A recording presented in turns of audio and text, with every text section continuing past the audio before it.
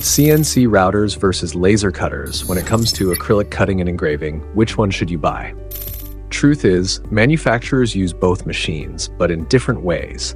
So what exactly are the differences, and which one fits your needs best? Stick around and share your answer in the comments below. So who should go with a CNC router? If you've got a background in mechanical engineering and know how to work with RPMs, feed rates, bit flutes, and tool shapes, a CNC router might be perfect for you.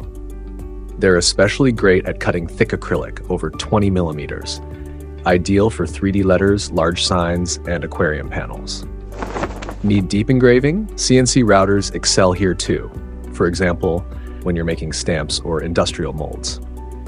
But here's the catch. CNCs produce dust, chips, and often require post-processing, like edge polishing. It's effective, but can get messy and time-consuming. Now, what about laser cutters? If you're aiming for ultra-clean cuts and high precision, laser is your go-to.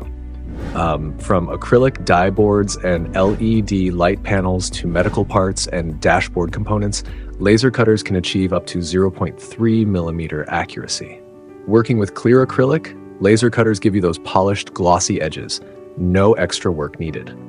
And for creators in jewelry, art, or awards, laser is perfect for fast, flexible customization with incredible detail. Looking for laser machine options? Here are two great picks.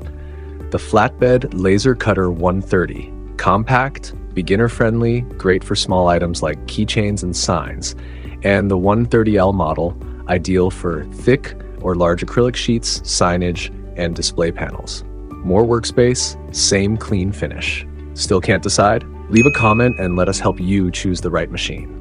If you found this helpful, give us a like and subscribe for more CNC and laser tips. We're here to make acrylic cutting easier, faster, and better.